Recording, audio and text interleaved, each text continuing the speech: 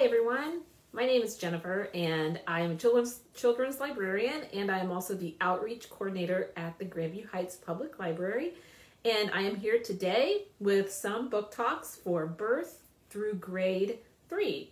We post these book talks for this age group every Tuesday morning at 10:30.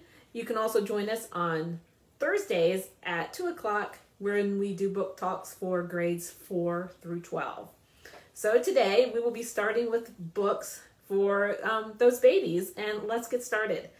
The books I brought today are a series of board books by Leslie Petroselli. And these are a cute little series that follows this adorable little diapered baby around on some everyday adventures. Here's some pictures inside. So little ones are going to be able to identify with some of the activities that our little baby friend in these books enjoys. Things like getting a big kid bed, looking for a binky, and of course, dealing with emotions like being mad. So throughout these books, you'll see the same little baby on some colorful pages, interacting with pets, interacting with other family members, other animals.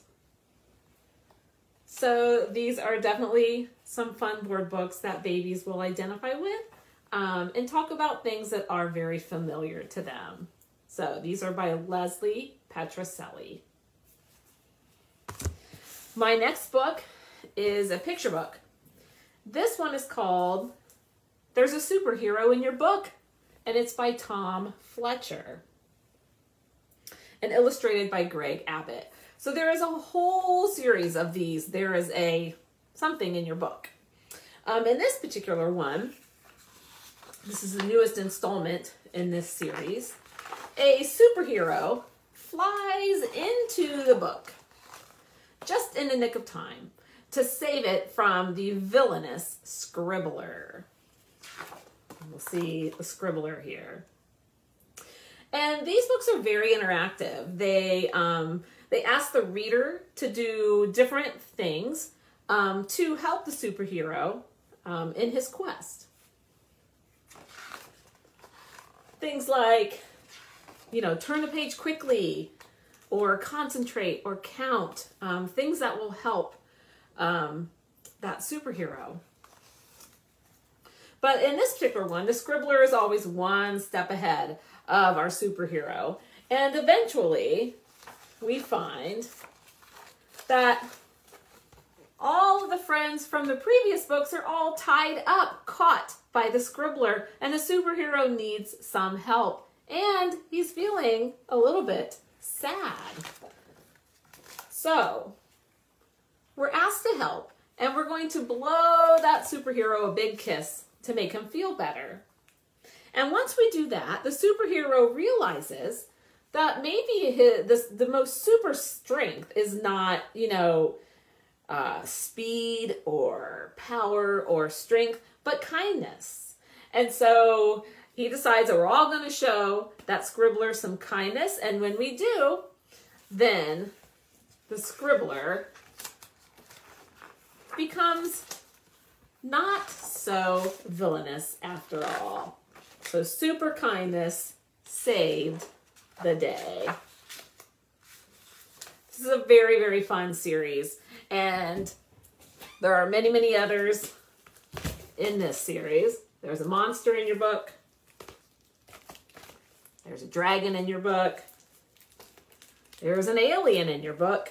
And a Christmas one, there's an elf in your book.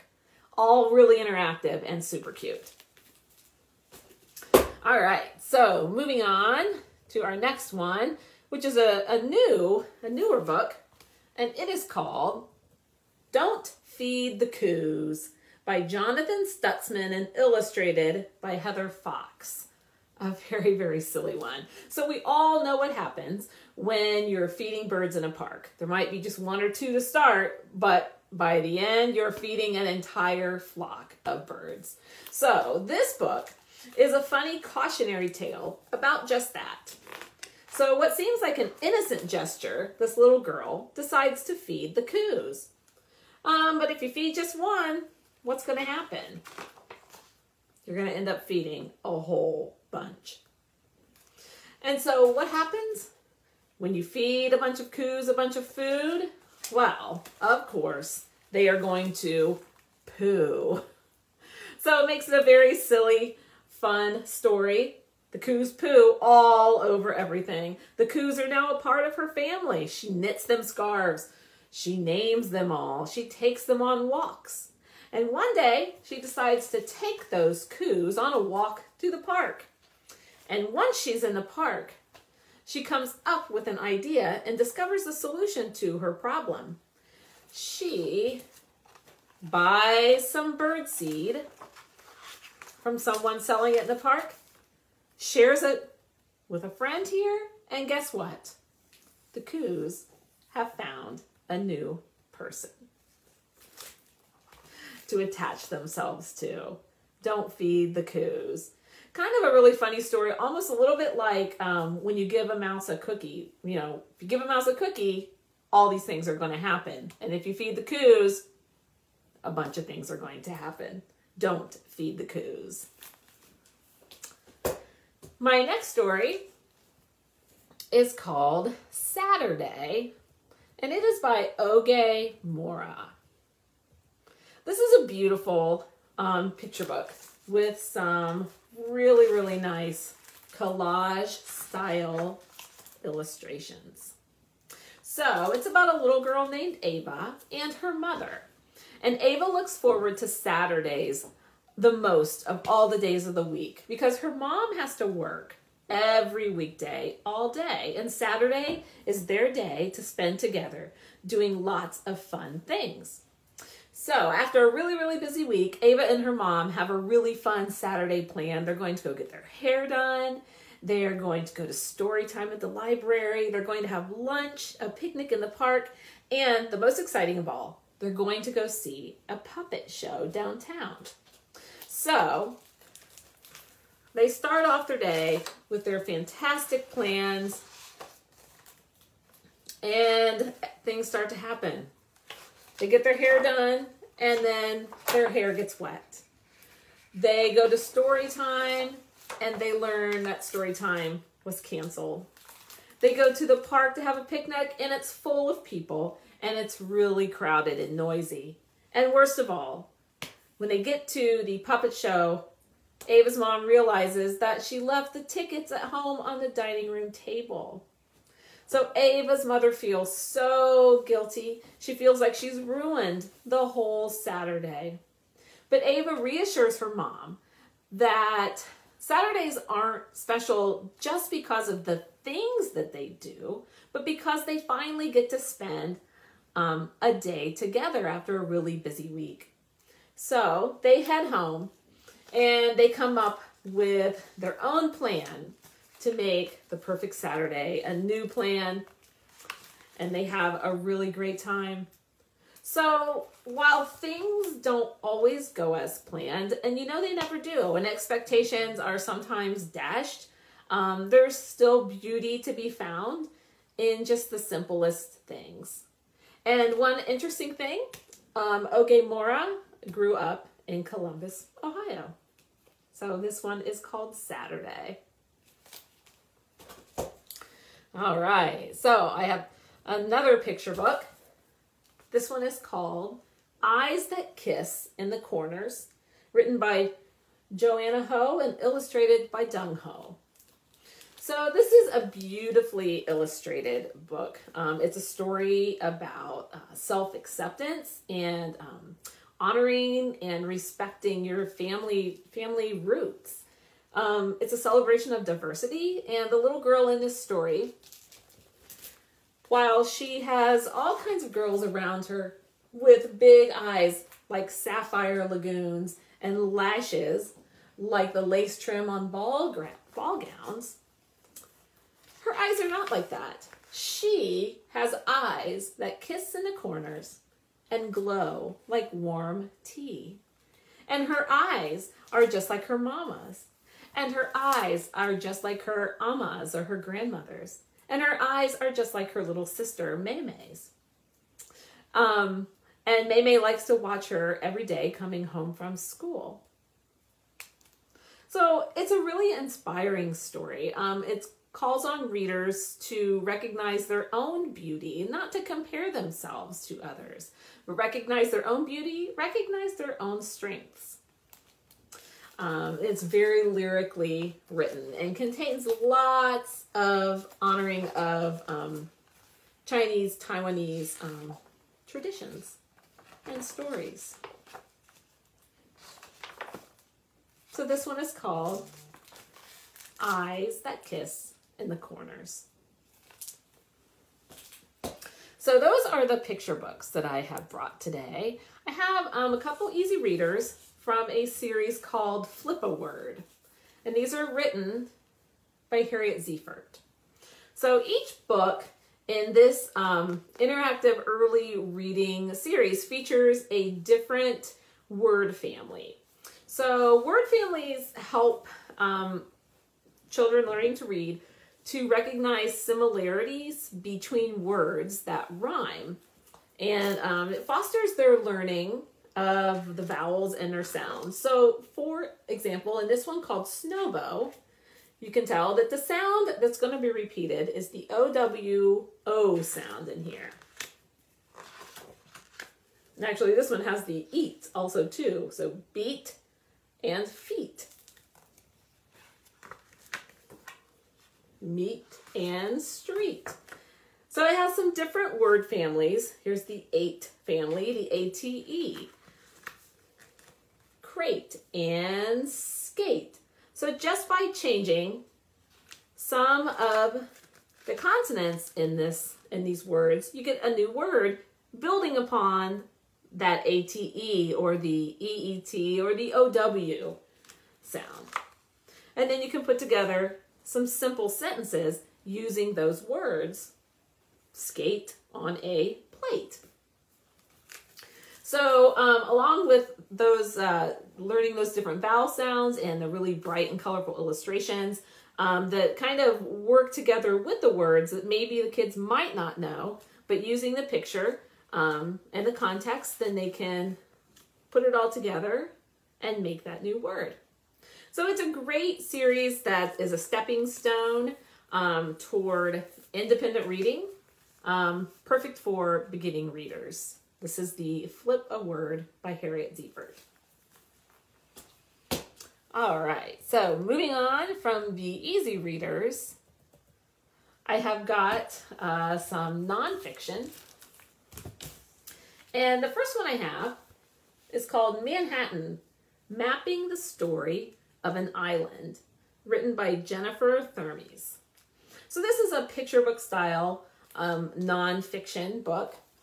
It, like it says, is all about the history of Manhattan. So even the end papers have some great maps of the island of Manhattan, all laid out in its grid style of streets. So from before the earliest settlers to the exciting part of New York City that Manhattan is today, Manhattan has gone through many, many changes, many challenges, many struggles. This beautifully illustrated picture book, it's full of interesting details about the history of Manhattan. So you will learn all kinds of things, including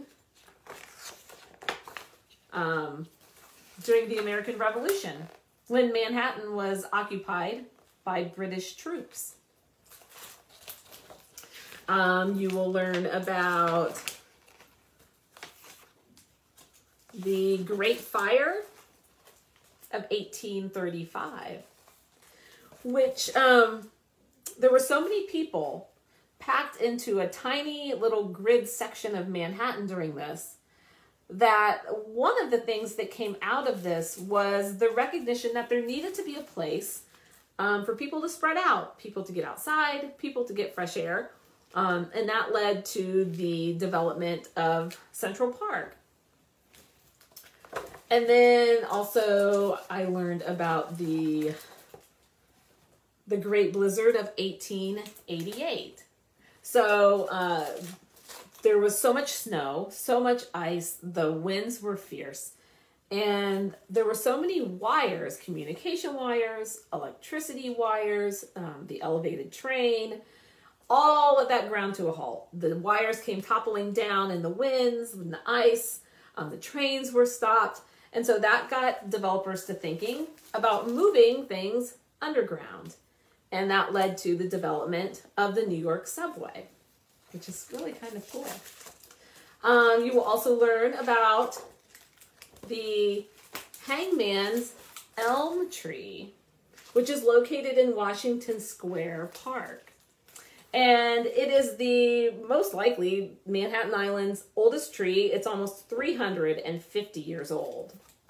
So it has withstood war, it has withstood storms and disease, all kinds of things, just like the island of Manhattan itself. So Manhattan, which is just over 13 miles long, just over 2.5 miles wide at its widest point, and is home to over 1.6 million people.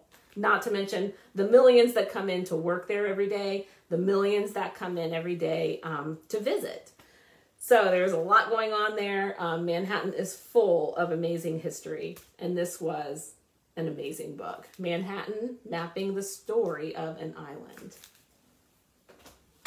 So I have some more nonfiction.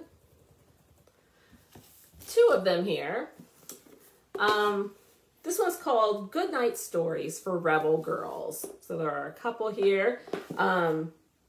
This one is 100 Tales of Extraordinary Women.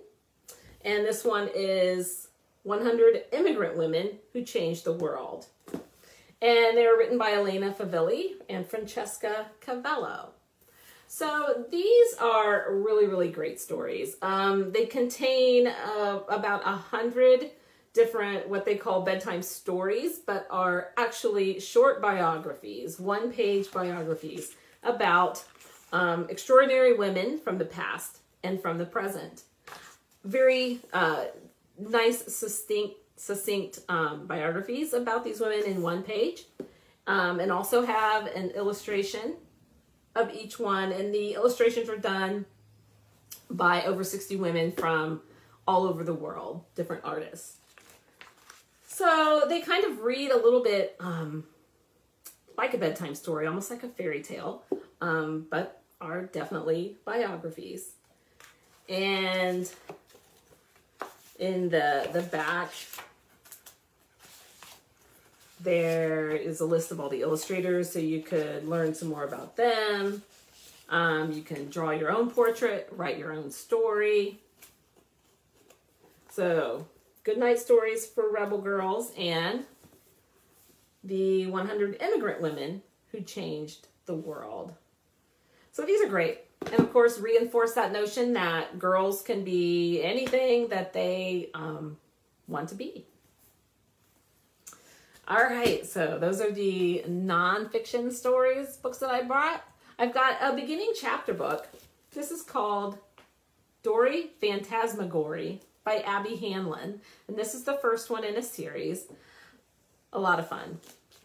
And just a quick look inside, you can see lots of illustrations, many of which look like they're almost drawn by a child.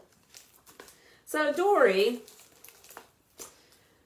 she knows that it is hard to be a little sibling. She wants so badly for her older brother and her older sister to play with her, but they find Dory to be too much of a baby for that.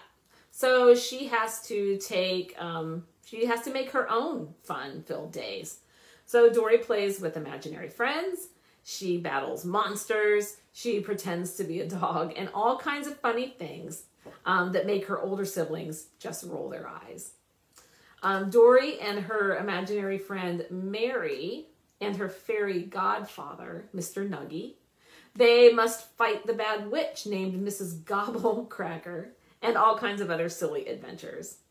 So this little series, it's full of the simple illustrations like I showed you, It will appeal to those readers who like a silly story, maybe those readers who are a younger sibling, and those who are transitioning from an easy reader type book into a chapter book. So this is a really fun series. It's one that my daughter liked when she was littler. Dory Phantasmagory. And the last book that I brought today is a graphic novel. And it is called My Beijing, 4 Stories of Everyday Wonder by Ni Jun. So this is, like I said, a graphic novel. It contains 4 stories about a little girl named Yor and her grandfather.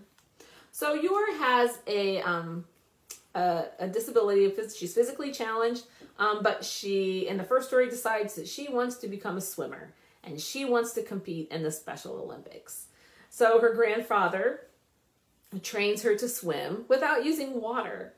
In another story, Yor is bullied by some other children, and an unknown boy comes to her rescue, comes to her defense. And in a dream-like sequence almost, she and the boy become friends.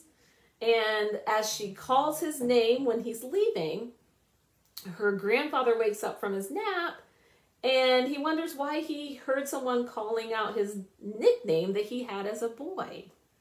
So it's almost like there's sort of a time travel element going on here, a little bit of magical realism. In another story, Yor writes a letter to her grandmother who has passed away. Excuse me. And the letter is delivered to her grandmother as a young woman. And in it, Yor tells her to be kind, be gentle to the mail carrier because he's really, really sweet. And it turns out he's actually her grandfather. So it's the story of how her grandfather and grandmother met.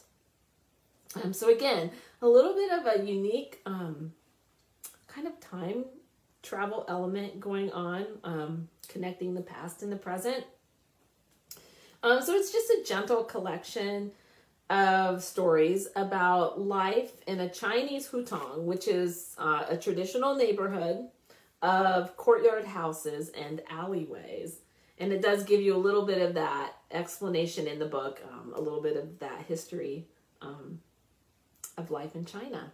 So this is called My Beijing, 4 Stories of Everyday Wonder.